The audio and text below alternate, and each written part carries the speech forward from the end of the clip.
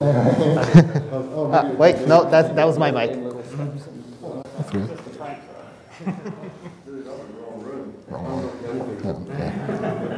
Hello? Oh, okay. Awesome. How's everyone doing? It's been a while since the last Hack Fukuoka, so it's really nice to have everyone back. Yeah, today we've got a few little bits and bobs, a few things to talk about. I'm going to do a little mini talk about computer science for young people, computer science for kids, and Ray is going to give us an excellent talk about science, communication, and all that type of stuff. I think I don't have to do the big intro for Engineer Cafe because I think everyone here knows enough about Engineer Cafe. I will go through maybe a few of the little things that have been going on here. Things like we've had a few more events from like Stripe and Twilio, like long workshops if you want to get involved using those products and you haven't used them before. We've had, I think we're going to hear a podcast about design coming from Brienne in the next few weeks. So she's interviewing women designers from the community, so that's going to be really fun. We have a very complicated stream setup, which I've been slaving over, but it's finally working great. So if anyone wants to come do a podcast or a stream, we'd really love that. Also, the VR community is doing great. So we've had the VR challenge. We're at the second one this month. The deadline's the end of the month if you want to make a little VR thing. And the theme is geometry. So do with that what you will. And if you don't want to make one, you just want to mess around, next month, I think it's the 17th, is the VR challenge, like playtest party. So if you just want to come playtest some stuff, try it out, see what people made, feel free to come along. There will be another event after that too. Yeah, does anyone have any like lightning talks or anything you want to announce or mention or upcoming events? Elixir events, anyone? Not yet? Okay. That's all right. I'm going to do a quick mini talk about computer science for kids. I've done a little bit of it before. It's a bit of a hot topic. So going straight into it, a lot of the stuff you see now is all about coding camps, coding events at schools, code this, code that. Like, it's a big thing, right, in education. Probably more so in other countries than Japan, but even in Japan, it's become a compulsory topic. But I kind of think that we're missing out on the computer science side, right? We're doing lots of coding, lots of fiddling around with things, but we're not really understanding it. So these activities are great if you've got some kids or you're talking with some young people. The unplugged activities really introduce the computer science things really nicely, and they're very simple and they work very well, so I recommend that. Probably very good for up to sort of 5. You're trying to press the button. Very well done. Yeah, and we did a bunch of these activities. Yeah, it's fine. I'll remember the next time, I'm sure. This is binary yoga, where kids make ones and zeros with their kind of bodies. It's a very simple idea, but it works really well. And you get to practice all the counting, reading, literacy, numeracy, all the other stuff with kids. I know we're getting the international schools to come in and do some of the events similar to this, maybe in the summer as well. Weesh.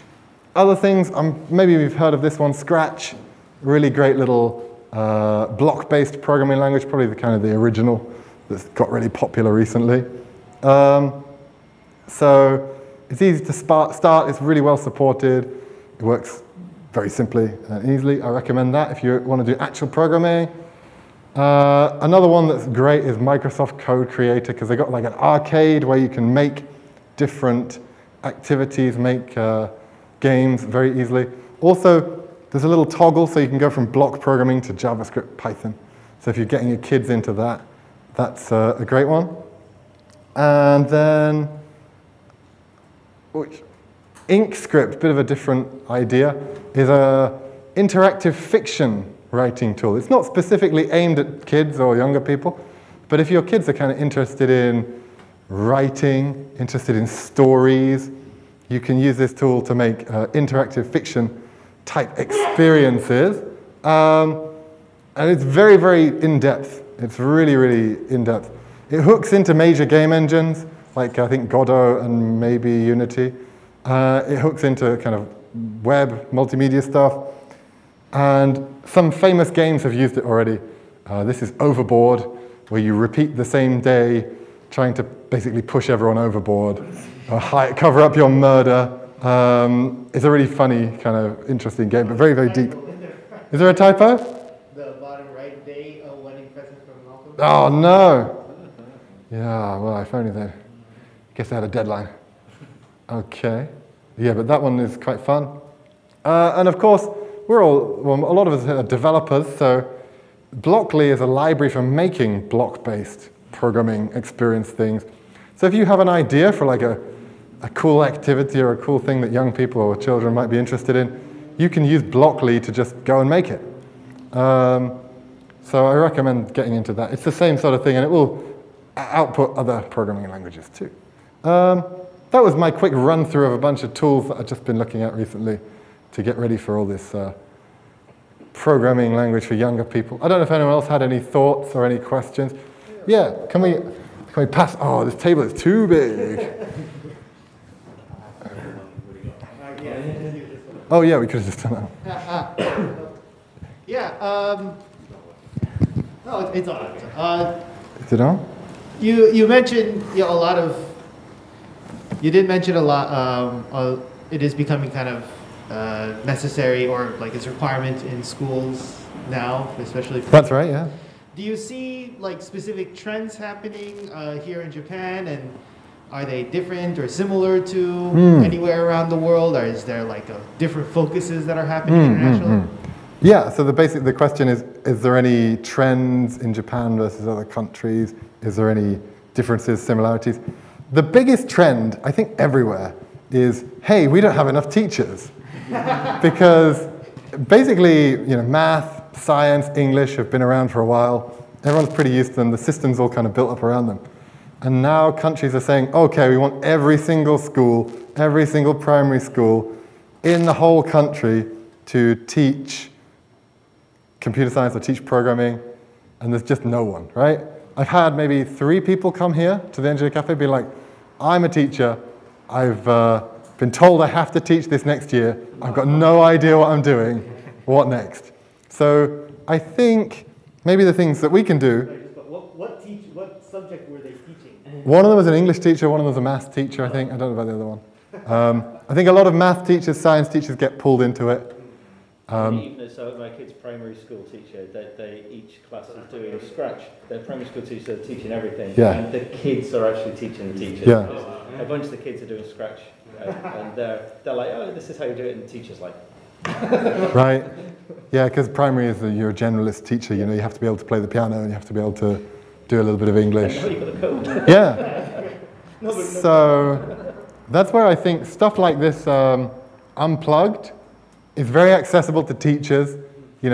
Teachers can do things with cards and dice and counters and running around the floor.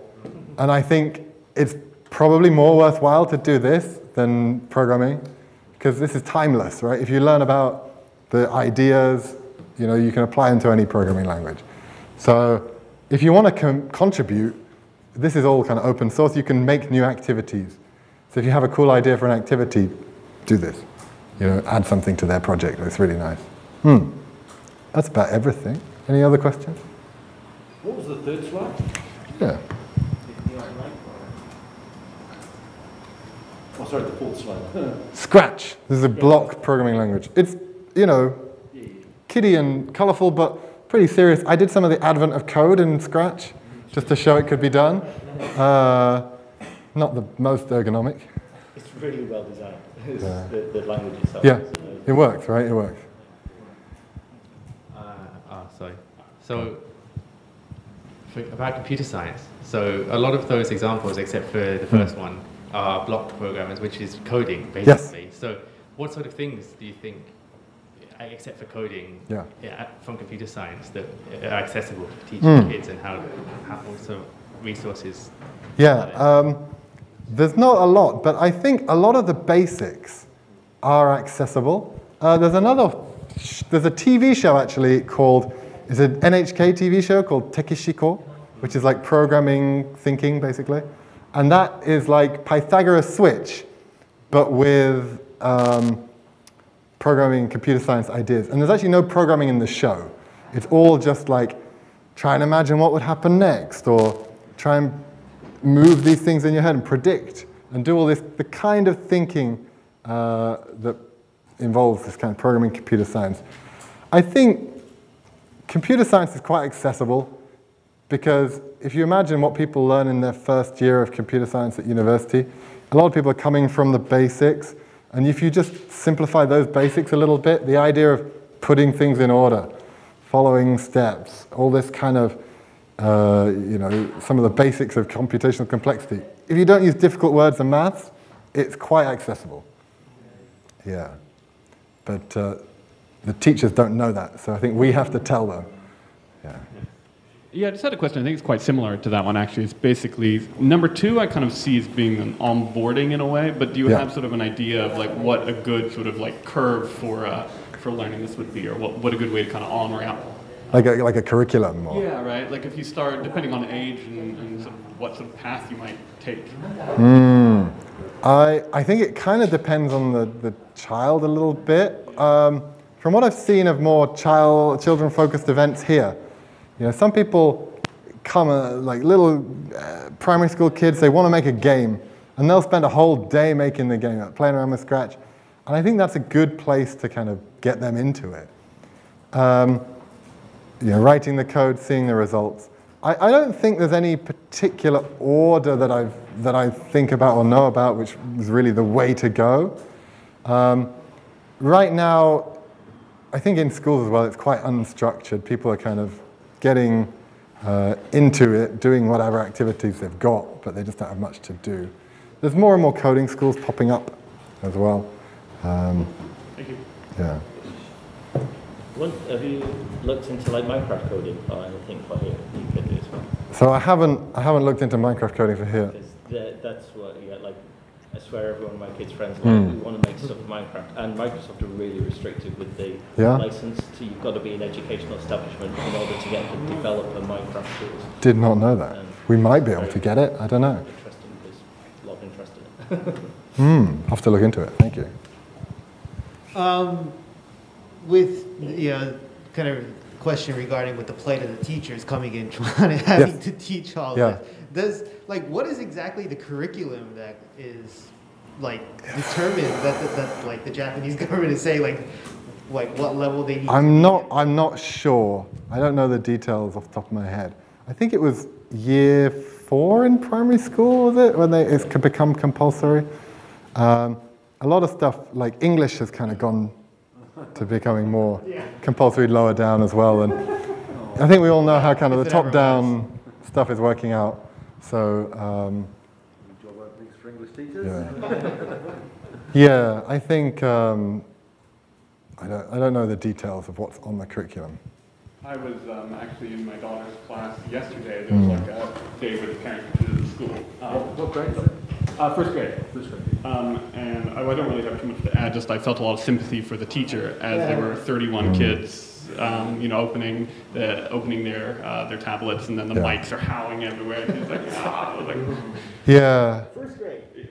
Yeah. I thought it was really cool that they were introducing it, and the kids were very quick to, I actually initially kind of corrected my daughter because she started touching the screen. I didn't realize that Chromebooks are like you can manipulate. Oh, it is a touch screen. Yeah. So your kid gets a Chromebook from the school. She takes it home. No, it's not the school, but they each got one with their name on it. From year, I think it's 3 or 4, they bring it home. So Bring has it to bring it home. home. My older girl she's grade 5 this year. She's got a Chromebook in her class. But both my girls, this is extracurricular. We've signed up for any parents out there with kids. Karenji Tachi. It's like a tablet computer. It's very reasonable. You get to keep the the tablet afterwards, and it follows the school's curriculum. I'm sorry, we're digressing a little. That's all right. Go for it. A little more. I know my older girl, like she'd been, like, the kids are jumping on this in the morning and touching. I want to do the challengey touchy. Yeah. And they're doing all this stuff and following the curriculum. And my older girl's like in class, and the teacher's telling them stuff. And she's like, I know this stuff. What's the so yeah, that's a little cool. I'll get that. I think this is like two great points about how when tech doesn't work, it kind of really can go off the deep end and just nothing works. And then when tech works great, like kids can love it and they really enjoy doing it. And it isn't just coding, it's like all sorts of yeah, it's the whole curriculum. English and I think everyone's turning it on and off. It's on mute all the time. Anyway, if you're worrying why it's not sounding. Yeah, I can hear it all there. Because it's on mute. I've got a magic combination. elementary school. Yeah. I think it goes through two guys. Oh, really? Oh, yeah. There's a little. It's funny because they have to do all of the they have to make slides and they have to use like Google Sheets and Google what's that? It's spreadsheet, not the spreadsheet. Sorry, the PowerPoint. What grade? Yeah. He's year 6 at the moment, but that's been for the past 2 years they've been doing it. Anyway, I'm gonna save this discussion for later because get the schedule going through. So that was my talk. I'm sure we'll have lots of chat about this after the presentations, but I'm going to pass over. Really unnecessary. Yeah, I'm going to pass over to Ray from Kyushu University, telling us all about communication in science and technology. Let's just do the switch over. Okay. Ooh. All right. Coming in all right. You might want to turn my volume down if I'm speaking too loudly. Okay. Let's wait until this loads up.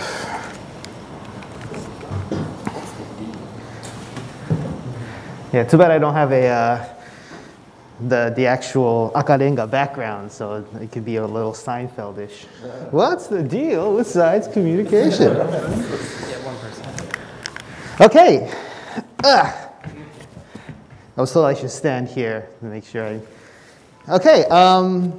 Hello, everybody. Good evening. My name is Raymond Terhune. Friends call me Ray. I am a science communicator at Kyushu University up in Ito campus right now. It's not like an academic position. It's in the public relations initiative right here. So it's like the PR office. I'll talk about a little bit of what I exactly do in the context of the presentation. But I've been doing this for a little while, and I was asked by Lori to speak about basically science communication. What is it? How does it work? And then I'll try to add a little bit about what, in the context of maker spaces and engineering cafes like we are today. So I'd like to thank Lori at Engineering Cafe for asking me to talk. I'm always excited to evangelize a little bit of what I do and the importance of science communication.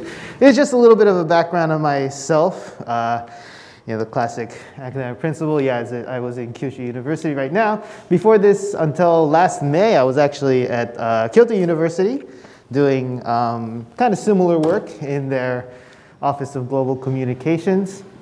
My background is developmental biology, so I was doing a lot of cell biology works and genetics work.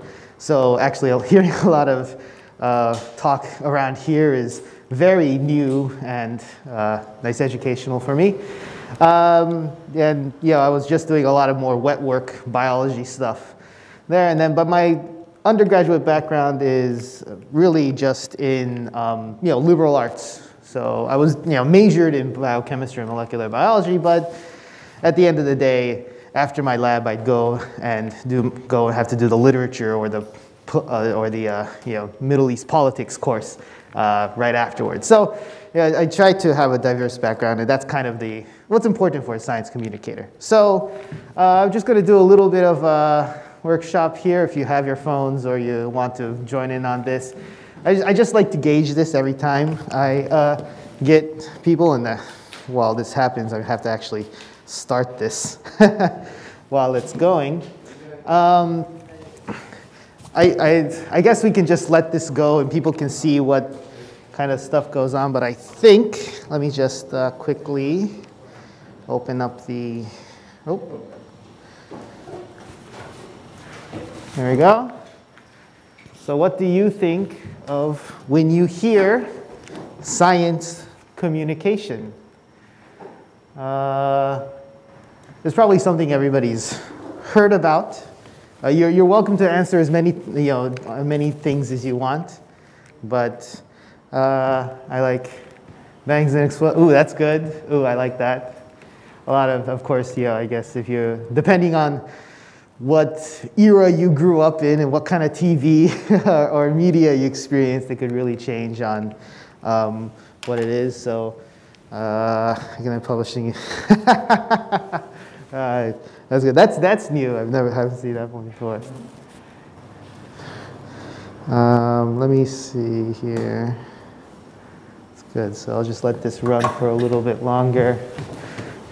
As equal to square. That's good. That's good. That's right. So yeah, of course, like as we go through this, we'll know that like science communication is very diverse. There's a lot of stuff can be considered science communication. So let's I'll let that go, but let's continue on with the presentation here. Oh, this is hard to go through. Okay. So the basic definition or the dictionary definition of science communication is the practice of informing, educating, and raising awareness of science-related topics. So it's pretty straightforward. It's basically making science understandable for everyone. And then when it comes to science, it's just, it's a massive field. So it's basically making all these, whether it be scientific principles or certain research or current research, understandable to the public. My personal focus is to raise scientific literacy and the public understanding of science, and because I believe that having higher scientific literacy and a better understanding of science leads to better community, more informed people, and better world overall. It also comes in a lot of shapes and sizes. These are just some of the people that I pulled out. Probably, if you're my age around and you're American, Carl Sagan perhaps is a popular science communicator. He was an astrophysicist from Harvard who made the show Noah on PBS, which big influenced a lot of people my age. You have more, current stuff. Kriskakat, I can't even pronounce that. That's a YouTube channel that does a lot of animations and talking about current science stuff. Then in Japan, we were just talking about the coding for children part. Like Kagaku to Gakushu is a little kind of monthly or like quarterly magazine / kits that kids can use to learn about science. My favorite person is Mark Abrams, who's the founder of the Ig Nobel Prize. He's kind of a personal hero of mine, but also now a friend that I've had the honor of meeting through this job.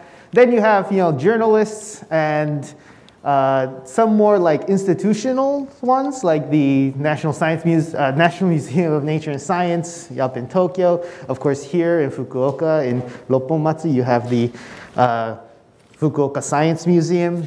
The Miraikan is probably the most famous in Japan to have is a science museum in Tokyo that actually hires science communicators and is like a big, a proponent of having, especially kids, understand about scientific principles. Then you have more different mediums, such as science manga artists like Hayano. Takayuki Honda here, he's a freelance science communicator out in Kansai. And then more recently in Japan, people like Taichi Masu, who was a really famous television announcer here in Japan, who retired from a very lucrative announce their career to become like an academic at Doshishi University in Kyoto in the field of science communication. So, many people, many institutions, all shapes and sizes for science communication. So now this is the second question. This is I'm only asking 2 questions in the whole thing. I think if you've kept on the same site, you should be able to get it, but I forgot to start it up, so just hold on a second, please. Okay, so now the question is, why is science communication? That's not a typo, I just like using that, but so why does science communication even exist? Why does my job, why does Kyushu University pay like a schlub like me to do science communication for a university? So let me go to the thing again. Okay, why does science communication exist? I think if we're all here, like, you probably have some kind of idea, maybe like that's good, that's good.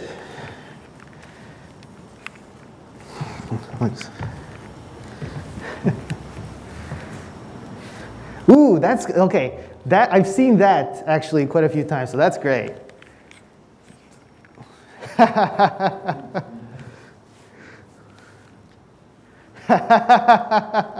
Well, this is why I'm here, right? I do it, yeah, I mean,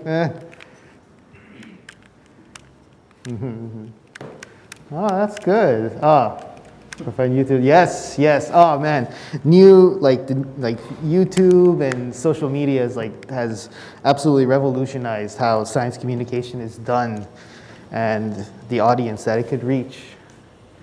Where are we here? There we go. Actually, I should just look on this side. Okay. What is science communications? Okay, so we got through a lot of this. This is just like a lot of stuff that I've like collected over the years. I think one of the big things, or the more, political aspect is this: as taxpayers, we all pay taxes. I hope we are stakeholders to any kind of science, public science funding, and then we deserve to know what it is, like what the science is about, or what is our taxpayers funded. In fact, in Japan, like a majority of all science funding is publicly funded. In the States, where there's a lot of like philanthropic organizations, but Japan is like mostly publicly funded. So, as taxpayers, we deserve to, we paid for it, like why, we should know exactly what our money is going to. Of course, we've mentioned, raising scientific literacy, promoting research from a specific institute or university, like if you're focused on biology or engineering or chemistry, like pharmaceutical stuff is informed.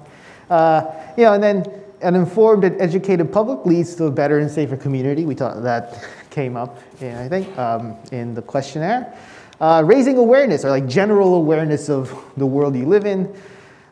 Informing public policy is also another important thing. If you want the government or policymakers to implement, the proper laws and regulations for society and the community.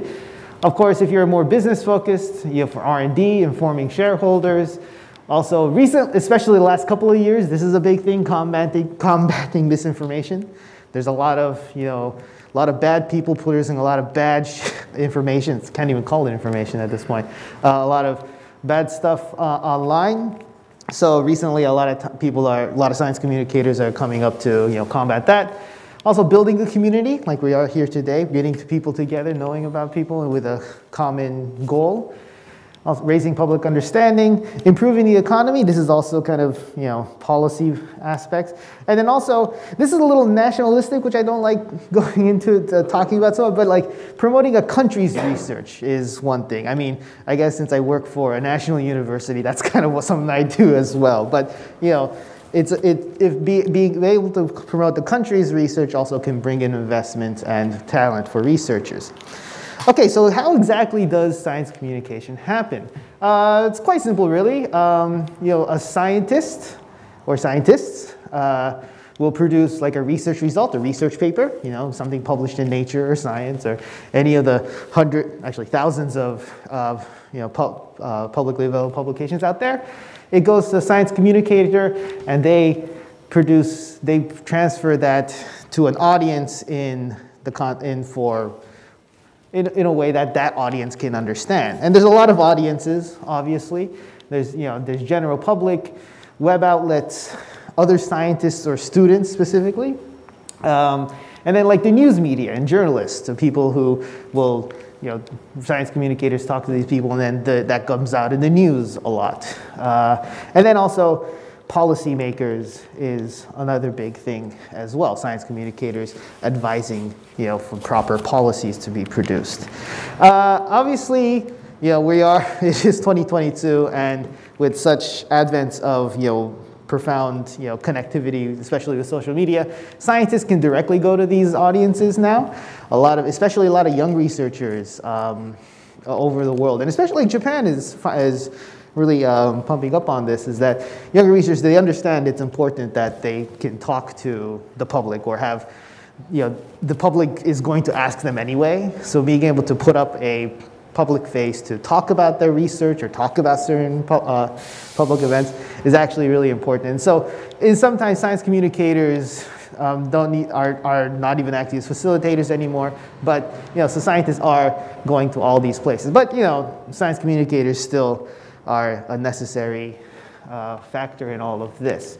It isn't just scientists' work and papers, of course. It's also like just general scientific information. You can focus on things like biology or engineering or computer science, chemistry. I don't know what the hell this is. Like it's a human skull with a nuclear. So it's maybe let's say MRI stuff. And so you can also like kind of focus on a specific subject, and as a science communicator, use that to promote to your audience. The media, and then how do you do it is another thing too. What the mediums to use as a science communicator, and that's a lot as well. You can use many kinds of mediums you want. Films, whether it be like interviews or documentaries, audio on like radios or podcasts, your presentations, like today, public lectures, or science cafes is a thing in Japan that's really popular. Obviously, social media, and then writing, as in like articles or press releases, is more closely to something that I do. So yeah, that's kind of that's the pipeline, right? So in essence, if you want to do science communication, you can take like any one of these parts and just like mix and match on what you want to do, what you can do, and like expand out to what you do. So let's kind of like explore a little bit of like some of this mixing and matching we can do.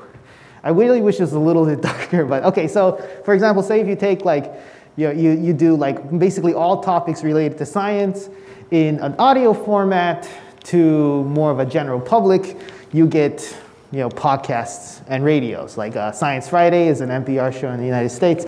In Japan here, there's Science Otoku, which is a Japanese group. I'm not so familiar with like the scope of like podcasting in Japan. I know it's like a thing, but every time I look through Apple Podcasts, top 10, it's usually like eikaiwa stuff. So I'm not so sure how well the science focuses on that.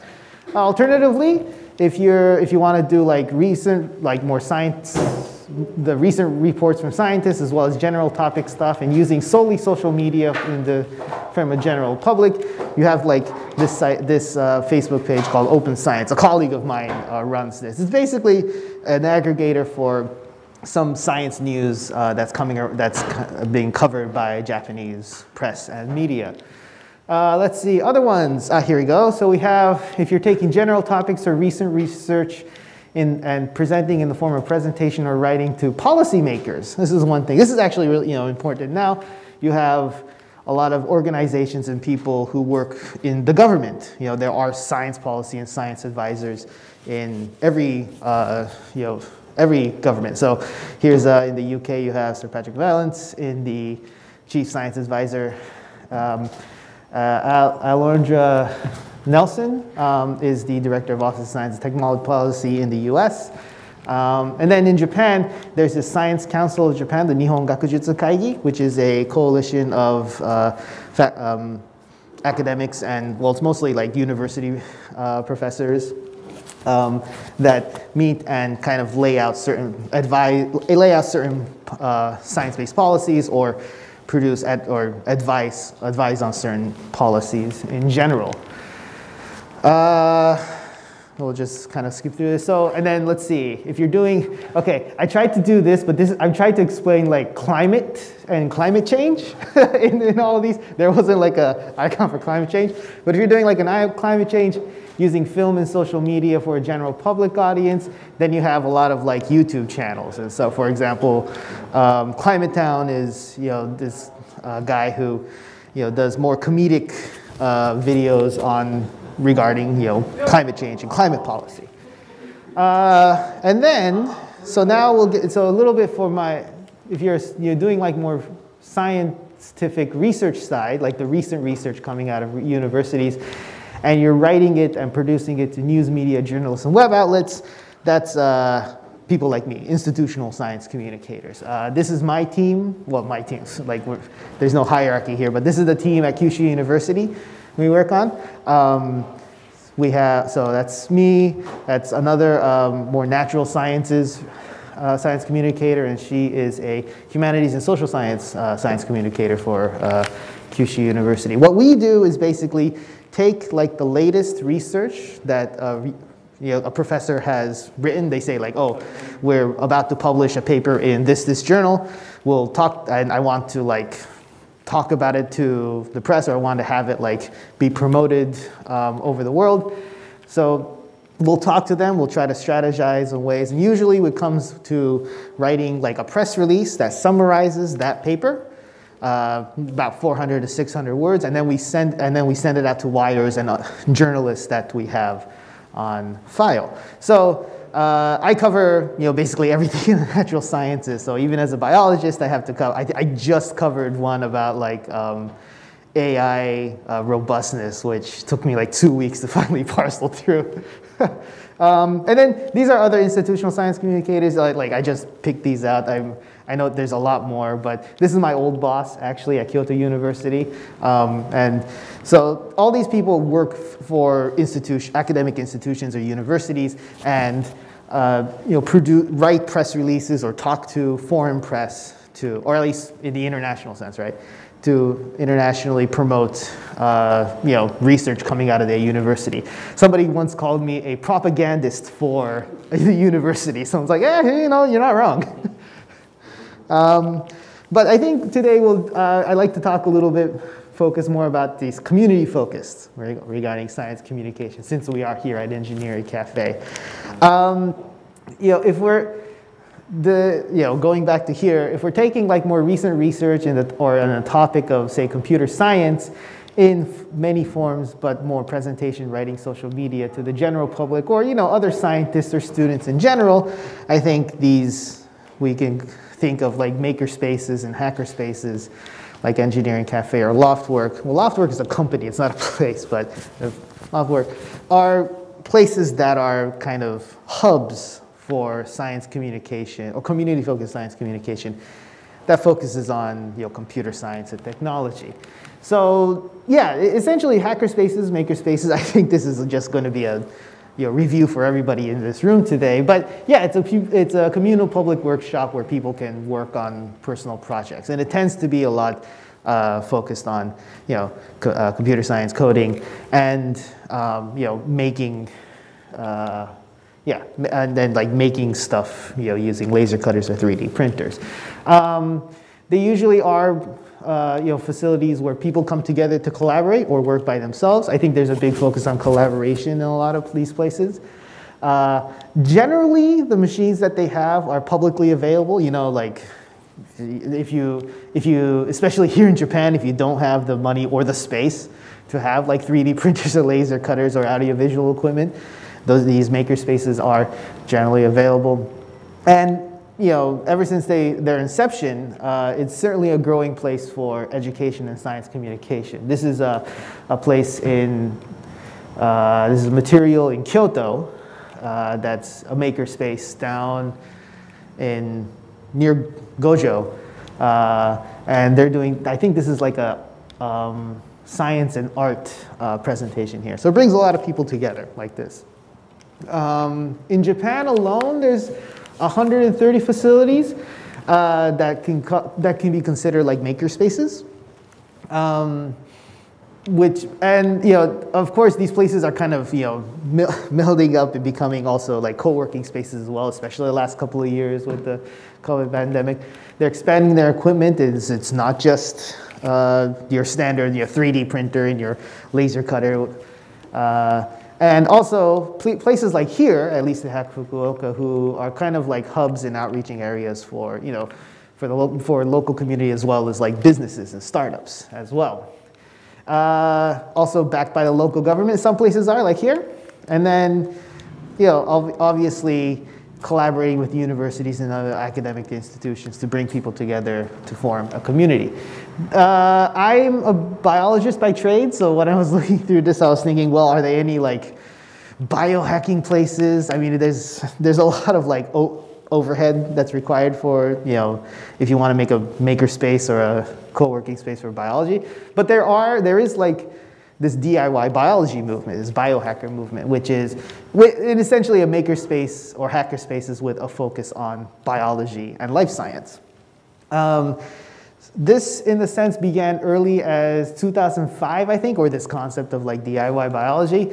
And it covers a lot of these topics like bioinformatics, genetic engineering, entomology, stuff like bug stuff is really big, I guess, for kids. Kids love bug stuff. And then finally, like if you have enough facilities, you can do like cell biology and gene engineering stuff. We can talk a lot. I can like go on about like just the costs alone to set up stuff and then maintain it, because there's a lot of like maintenance that goes into biology experiments. And then there's things like the Open Insulin Project in the US that focuses on medicine, like trying to bringing people together to make cheaper and available insulin. And then science art is also a big thing that these biohacking places do. In Japan, there's this, I could only find a couple, and this is one of the bigger ones I thought, which is the Bio Club, which is in Tokyo, called Fab Cafe Material. That has like, I actually looked at their list of what they have, and it's like, yeah, it's a halfway decent lab. They have like a couple of thermal cyclers for PCR and decent fume hoods. I definitely, when I go to Tokyo, I'll check this place out. And then there's DIY Bio, I think, is the other big one that's more international. That is basically a consortium of these places that either bring together communities for biohacking or like are facilities for people, open DIY biology labs. Okay, and then in the final part, I'd like to talk a little bit about like community-based events. And specifically, I'm going to talk about Nerd Night Kyushu here. But yeah, basically, if you're taking either recent research from scientists or general topics and focusing on presentation and social media to the general public and other sciences students, you have more community-focused events and presentation stuff. This Nerd Night Kyushu one is actually is something that I am involved in, or I started here in Kyushu just last month, and I'm going to evangelize a little bit about that since I have the stage. You can't go anywhere today. So like, yeah, Nerd Night Kyushu, which is kind of, well, Nerd Night is the big organization, and then depending on what city you're starting it, you could put your city here. So, Nerd Night, what is Nerd Night? This started back in 2003. This is the founder here, Chris Balakrishnan, who, basically this is the official description of Nerd Night. We're a very loosely knit community, so we can do whatever the fuck all we want. But it's a wickedly fun and informative presentation series held once a month, generally, in multiple cities throughout the world. Set in public venues where 2 to 3 presenters share a topic of personal interest or expertise in a fun yet intellectual format while the audience shares a drink. This is actually a really important part. One of the very few rules of Nerd Night is that it has to be at a venue where you can actually have a drink and share. Discovery Channel with beer was the unofficial tagline. So it is old. It was made in 2003. I think we should change that a little bit. And then in 2006, Chris convinced his friend Matt Wazowski to hold it in New York when he moved over there. And then now today, Nerd Night is actually held in over 100 cities globally. And in Japan alone, there's actually 4. Tokyo, Kansai, Kyushu, that we're here today, and Okinawa. Before moving to Kyushu, I was actually running Nerd Night Kansai, in fact, when I was kind of in between Kyoto and Osaka. So yeah, there's me with the team. Actually, these two here are the organizers for Nerd Night Tokyo, and this is the team for Nerd Night Kansai. We have it at these kinds of events. We have the presentation, and we just bring together people to share a drink and have some fun. So what kind of topics do we cover at Nerd Night? Honestly, anything nerdy and entertaining. That's the rule. And then you have to have a drink. Some of our past speakers at Nerd Night Kansai, at least, were like Dr. Emily Menard, who studies gender and society in Japan, who also showed up in NHK. Like a week after this presentation, they showed up. Gender Taiso on NHK. And also people like Dr. Rebecca Johnson, who is currently the chief scientist at the Smithsonian in Washington, D.C. She was a visiting researcher at Kyodai at the time, and I convinced her to show up and speak. But then, it's basically any nerdy that could be fun. We have people, these instructors of acro yoga, talking about the acro yoga and demonstrating it here. Dr. J.B. Brown, who talks about AI and medical research. He was a Kyoto University researcher at the time. Or John LaFleur, who is a freelance freelance localizer for video games. So basically anything nerdy is possible. The inaugural event was just last month, on March 20th, here at the Dancing Penguin. Down in Takeshita, that's just south of, that's one station south of Hakata Station. Rarapoto is going to be opening there, I think, on Monday there. It's in this area. So yeah, it's a big place where people share a drink and see some nerdy talks. Our next Nerd Night Kyushu is going to be on May 22nd on Sunday at 5 p.m. at the same place, at the Dancing Penguin in Kakuuchi. We have, if you're interested in that, I'm happy to give a little bit more information about it. You can go to our website or join our line group even. We have dates for the upcoming ones. Nerd Night number 3 at the Dancing Penguin on July 23rd, and I hope we can put this on the schedule, but we're planning to have one here on October 1st on that. We're still looking for speakers on this one, so if people are interested in speaking, please talk to me. We're always looking for new speakers. That's like the hardest thing about all this. Yeah, please feel free to contact me or visit our website or join our line group. You can talk to me and or Lori. He's actually helping out with Nerd Night now as well. Okay, I just have a few more things. Does anybody interested in me does anybody want to hear me advise how, if you want to do science communication, just the basics of how do you do science communication? Can you go through this real quick? Okay, finally, you can do it too.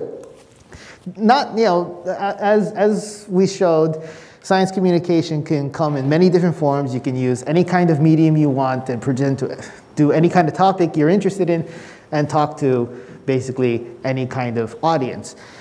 Some of the core things that you need are is the follows. Be a fan of science.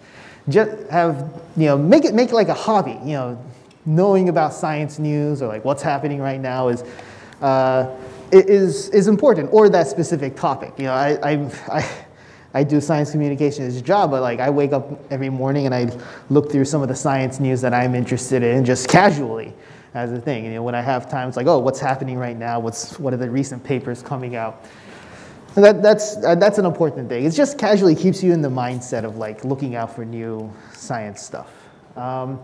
Have a wide range of knowledge because connecting different topics together is kind of necessary when doing science communication. Talking about stuff, especially if it's complex, being able to, you know, and then that leads into like here molding your creativity with that, because using metaphors, for example, is really important to doing proper science communication, getting people interested in how, you know, in certain stuff. So, you know, and depending on the audience, you can always try to be creative in how you present.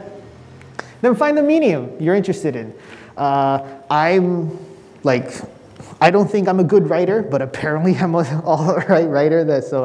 I've been told, so I have my career right now. But, you know, if you're good at video, if you're good at radio stuff, that's, you know, focus on that. If you're good at like talking to people, and, you know, if that's a good focus to work on. And any medium you're comfortable with is the best.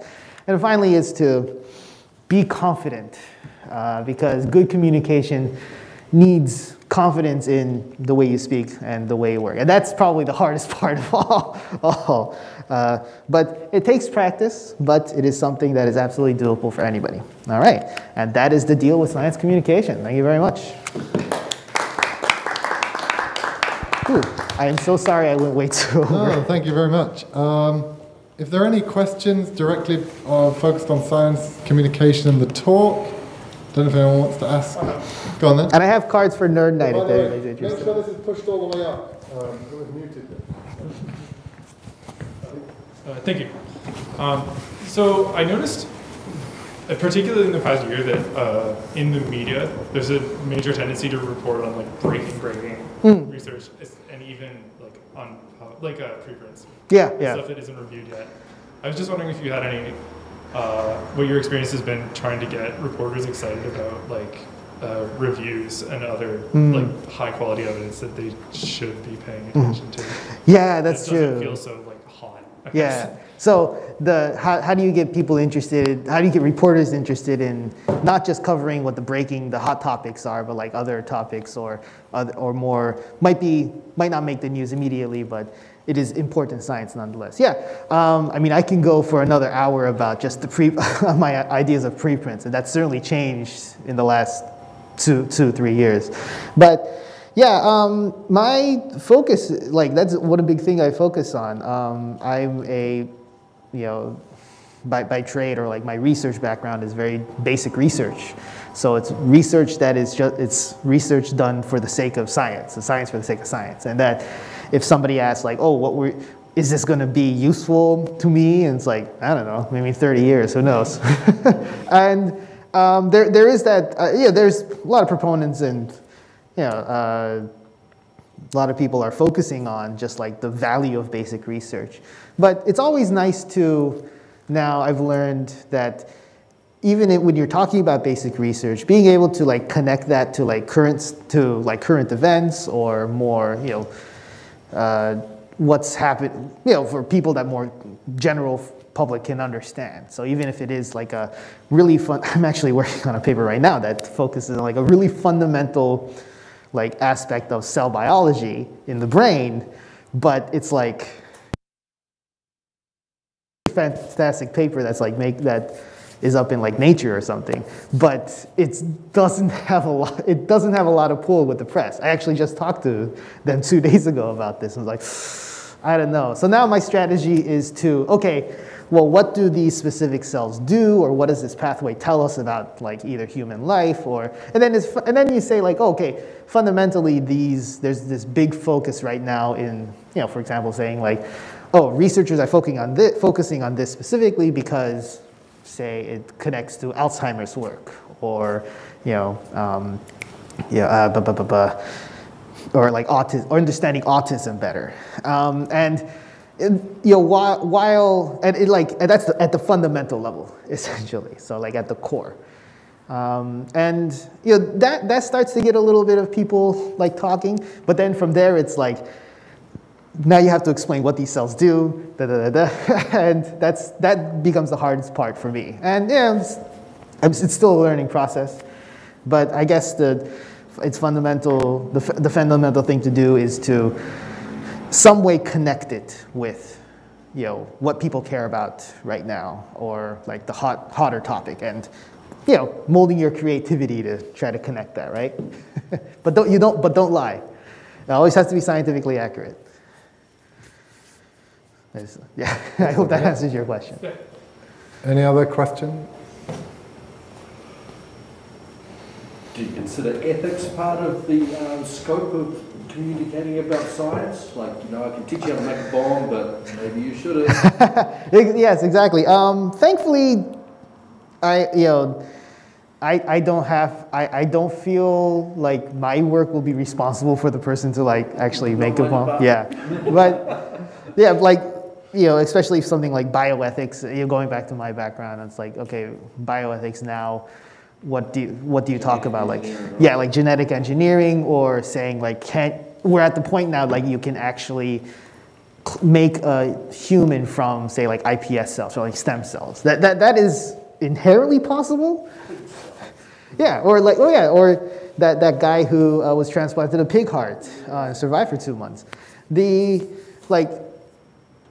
At the point you can explain I will talk about and explain how exactly nitty-gritty to do that is fine, but it's unless you have those facilities.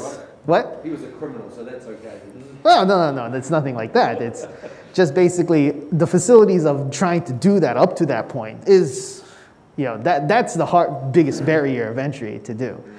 It's not impossible to do that. Now, especially with the DIY biology stuff, there's a lot of this, and with CRISPR being so prevalent in the last, it's been a decade now. And it's so much easier to genetically engineer stuff.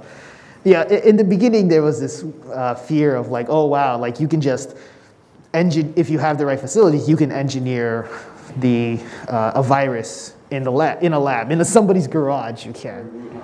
Yeah, we can go. I don't want to go into too much about whether it's a lab leak or natural or not. But